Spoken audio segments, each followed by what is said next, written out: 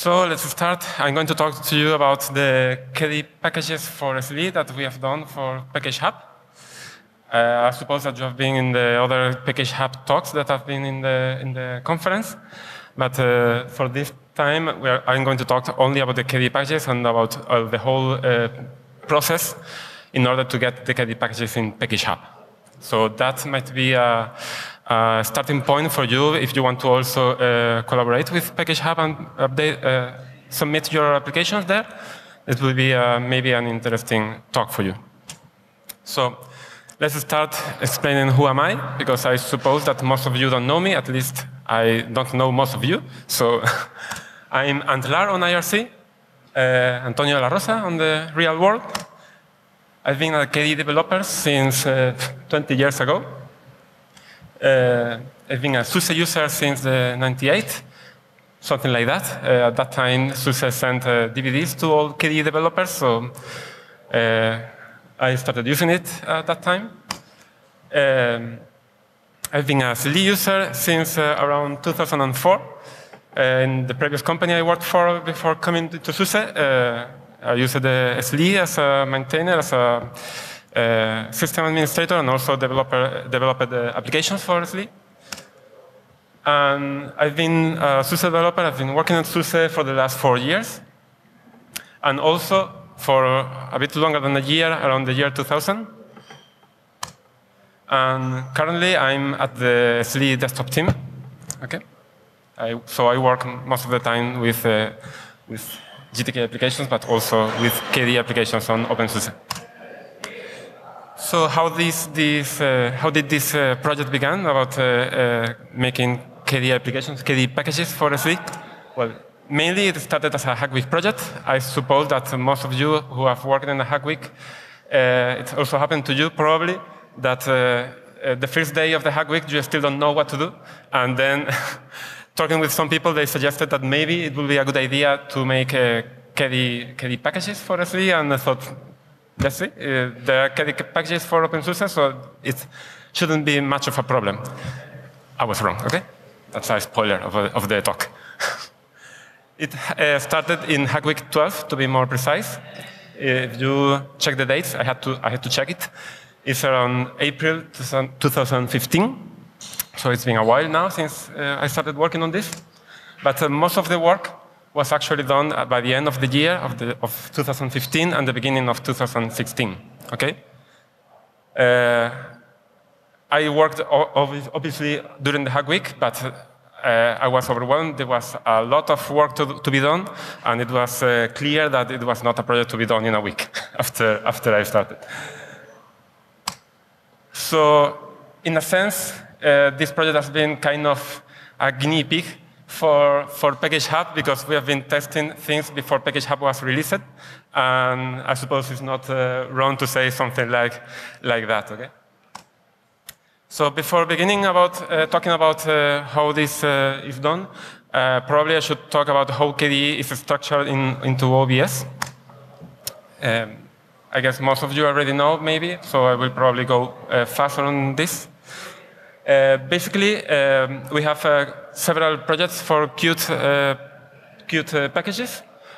The main project for that is KDE Qt 5, which is the development project for Qt in factory. And then also we have Qt 5.6, Qt 5.7, and you know the progression, right? You see the pattern there. Okay. Then we also have KDE projects. We have split that into Frameworks 5. There's a project, KDE Frameworks 5, which includes right now frameworks and Plasma packages mixed there. Also, we have KDE Frameworks 5 LTS, which is the LTS version of Plasma. And it includes a newer version of frameworks, but not so new as in KDE Frameworks 5. Personally, I think that we should also split that, but probably that will happen in the next weeks, months. But right now, frameworks and Plasma are in the same project. Okay? And then we have KDE applications, which is basically KDE applications, as the name says, the software, the applications for KDE. Then There's also KDE Extra, which is more applications for KDE that are not part of the KDE applications software compilation. Okay? And then we also have kind of an obsolete project, which is KDE Distro Factory, which includes KDE 4 packages, which are still in use. And with a little luck, we will stop using that soon, as soon as possible. Okay? Then we also have other projects in OBS for KDE, which are the unstable projects, which have the service to get the, which have the services to get the packages from JIT directly. These are, as you see, something clear. Qt frameworks, applications, and extra, and they are updated mostly every day. Okay, sometimes even more than once per day. So these are the base for openSUSE Krypton and Argon. Those distributions take the packages from these projects. So with so many projects to take to base our SLE packages from, what should we take? Well, basically, at the beginning, I decided to go with KDE 5.4.3, I think. But then, when openSUSE lib was released, then not when it was released, but when openSUSE lib was updated, I changed it and used KDE 5.5.5. Okay. Basically, I used the devel projects for factory, which soon, well, not so soon, but I realized that that was kind of a bad decision. And when I was making the packages for SP2, for SLE 12 SP2, I decided to go and just use directly the packages from lib 42.2. Okay, because the 42.2 packages from KDE were there was a lot of time invested into those packages, and it would be a pity not to use them. Okay.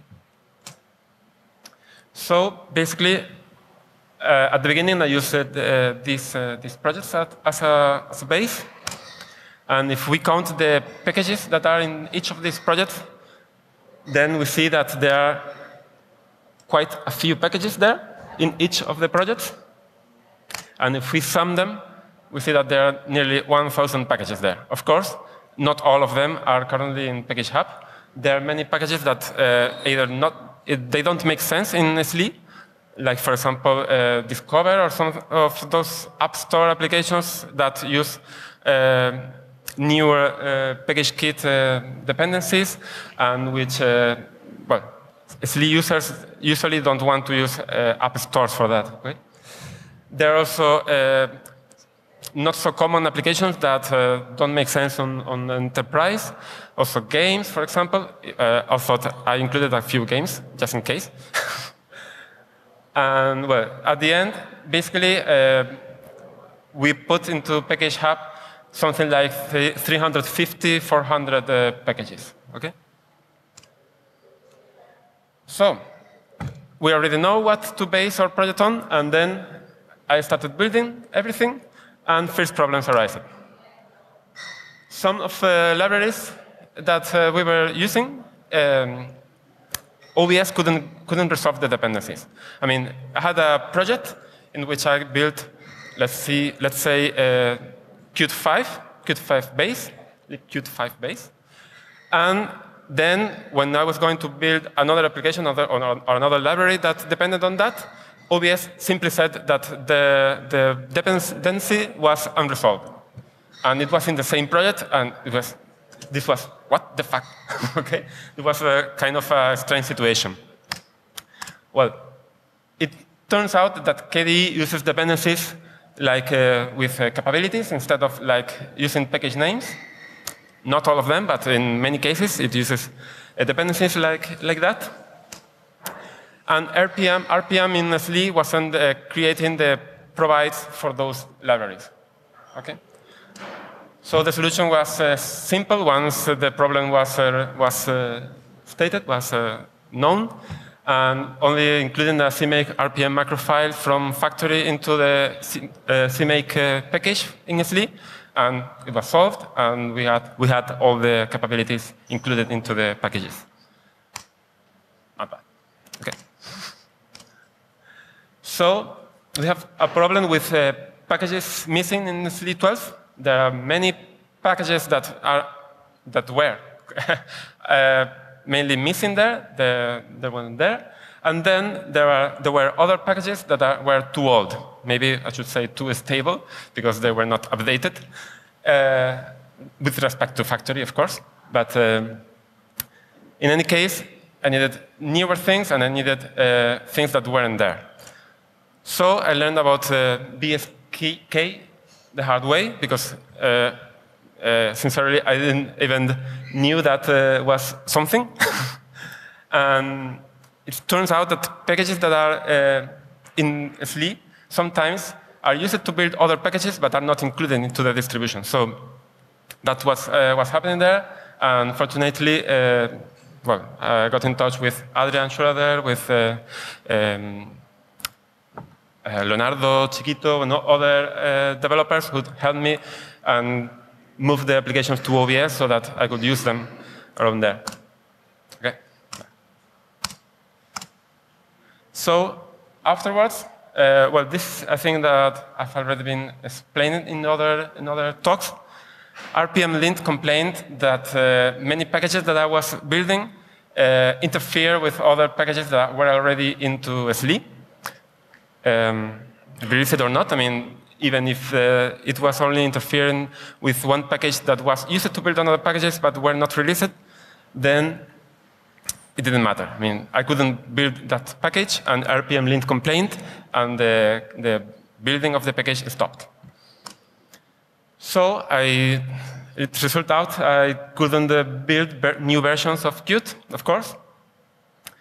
You have to remember that SLE 12 used Qt 5.3.1, and even SP1 still used 5.3.2, which is a very old Qt version. But fortunately, Max, I don't know if around here, Max Lin, backported a lot of patches from upstream into Qt. He really did a great job, and those versions were good enough for us. Okay? But there were also other packages, like CMake, which was very old. KDE 4 was included. I mean, it's not in the distribution, but it's in BSK. libkipi, ffmpeg, mesa, LLVM. There were old versions of that, of those packages, and something had to be done. So, as I said, no package in PackageHub can have the same name or include a file that is already included in any package in SLE. So that might look like a problem for us if we want to create a package, but it actually makes sense for users, and we have to think of users. So we have to find a solution that works for us. So the main solution for this is to patch the package in SLE and include any feature that we need from the newer version. Okay. To backport things. I should have said that. Oops, sorry. Okay. So sometimes also it's possible to force rpmlint to ignore the error and whitelist the package and so that it could continue. Of course, this is not a long-term solution. This is only a solution in order to continue building and continue working while the real problem was fixed. Okay. This was done because if I would have had to stop for every package that had this problem, then I would still be building KDE packages. Okay, this way I could continue working with other packages while someone else was fixing these applications. So another problem was the Wayland problem. It turns out KDE at that time required Wayland 1.3, but SLE 12 only had 1.2. So probably you are wondering now, wait, SLE 12 used Wayland? Well, the answer is, of course, no. Okay, but it was used to build other packages, as I said before. So the solution in this case was to patch Wayland and include some quite a few patches from upstream. And yeah, it got there, and it will fine, so could continue. Also, some other problem that I have was with Akonadi. I'm showing you here a small selection of the problems that we have. We have many more. But in this case, for example, Akonadi had a special requirement for SQLite 3, which was some support for unlock notify interface, which can only be enabled at compile time. So the solution was easy to do, but it's also another change that we had to do in SLE in order to support this. Then Python zip. Python zip, as included in SLE 12, which was the version 4.15.4, wasn't enough. And in order to build Python Qt5 bindings, we needed some features from 4.16. So these are the list of features that we needed. And basically, I just have to backport all of them. Fortunately, Python zip is not very used on SLE. So it was mainly used only to build the Qt4 bindings. And the Qt4 bindings are only used by two packages, ffado mixer and hplib in SLE.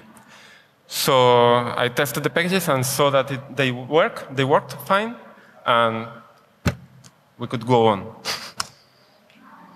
So we reached a point in which lib 42.2 was released, and it included a Plasma, I think 5.4 something, and in the update, in the maintenance updates, it was upgraded to 5.5.5. So we hadn't released anything yet for PackageHub, so I thought, let's upgrade it. Why not? There are many problems that are already fixed. It should be quite more straightforward, right? So the problem was that this update brought new dependencies. And for example, the Wayland problem returned. And this time, KDE required Wayland 1.7, which is a long leap from 1.2, which one was still provided by SLE. So, well, SLE SP1 included Wayland? No, of course, it didn't. But the solution was to backport even more patches from upstream. At the end, I think I got something like 20-something patches from upstream in order to build everything. So it was quite a lot of work. The problem, by the way, in case you're wondering, why KDE needs Wayland if KDE still doesn't use Wayland even in lib or in factory. The problem is that well, not problem, but the thing is that there is a dependency in kwin on some Wayland libraries that it uses internally to work, even in X11. So the Wayland libraries have to be there. Okay. So another problem was the SLE branding packages, because as you know, SLE has a different branding from openSUSE. So I couldn't use the Plasma 5 openSUSE branding packages. And what I did was to create a new Plasma 5 SLE branding packages, which were, of course, based on the openSUSE ones. But I changed the backgrounds with the standard SLE backgrounds. I changed the splash screens to include more SUSE logos and this kind of things, right? Okay. So basically, we reached to a point in which we could test some things. Okay. And we found out that there were missing binaries. I mean, everything built fine. All the dependencies were there when building, but when the user wanted to install the system, there was some dependencies that weren't available for him, because he's not using OBS, of course. So there were packages in OBS that were not available for SLE users. For example, that's a small list of them.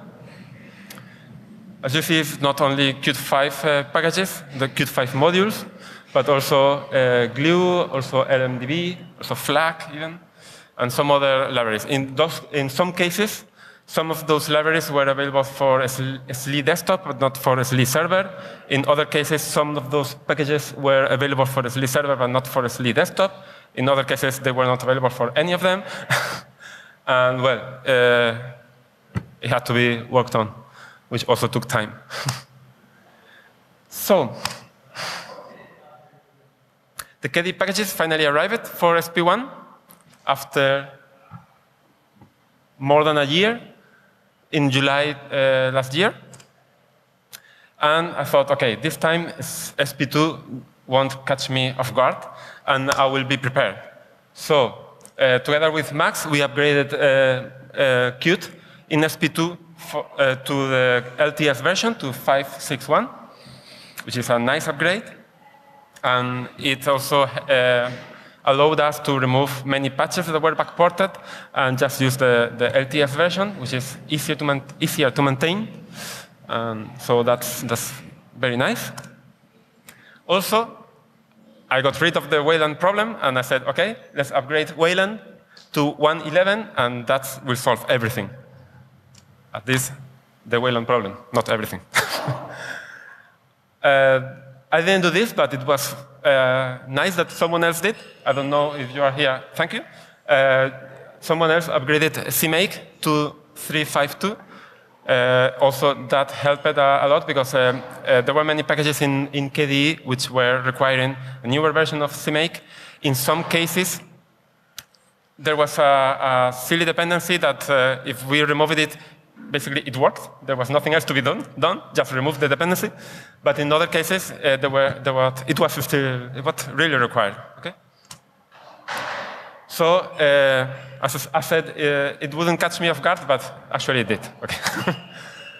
Because I didn't thought at that time about the problem with the internal API usage of some KDE applications. Some KDE applications and libraries use internal API from Qt because they need to use it.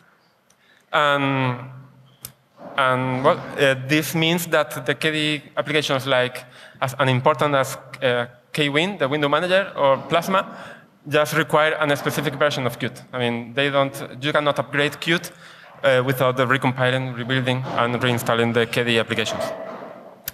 So that was a problem because there were many users using SLE 12 SP1 with the KDE packages, and when they upgraded to SP2, basically their desktop stopped working. Okay. Also, the KDE look changed quite a bit, and many configuration files changed places. They changed the format. The QML files that define the look also changed a lot. And this means that the openSUSE branding was changed, and I was basically using some script to change the brandings from openSUSE to SLE, and this script stopped working. So this meant a lot of work that had to be done also. And this time, I said, OK, most of the dependency problems are already solved, actually, in SP2. These are, OK, thanks. So just use the lib42.2 packages that, as I said before, were much nicer. So this means that we upgraded, in the SP2 change, we upgraded frameworks, we upgraded Plasma. Even during the SP2 maintenance, I upgraded to 5.8.6. We upgraded some applications. So can you use Plasma in SLE? I'm going faster because I've been told that my time is finishing. Okay. So don't ask for permission, just use it. Okay, just do it. The only thing you have to do is register your SUSE product, your SLE system, enable the PackageHub extension and the SDK. Actually, I'm not sure if SDK is actually needed, but it doesn't matter if you enable it. And then do zipper install pattern KDE.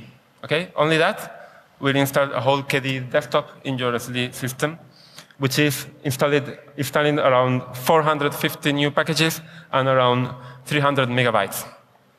Okay? It's quite a few packages, but it's worth it. So the idea after you install it is that you get this GDM version, this GDM screen, sorry. Then in the GR box next to sign in, you have to click it, and then a pop-up appears where you select Plasma, and then you log in, and you get into Will it work? Of course. You get into your Plasma desktop, which, as you see, is very similar to the GNOME desktop in SLE, because I tried to make it as similar as possible. Will SDDM work? In fact, I talked with Scott a few days ago about that, because I thought it didn't, but actually it does. I tried it these days in a virtual machine for SLE desktop and for SLE server, and actually it works quite well.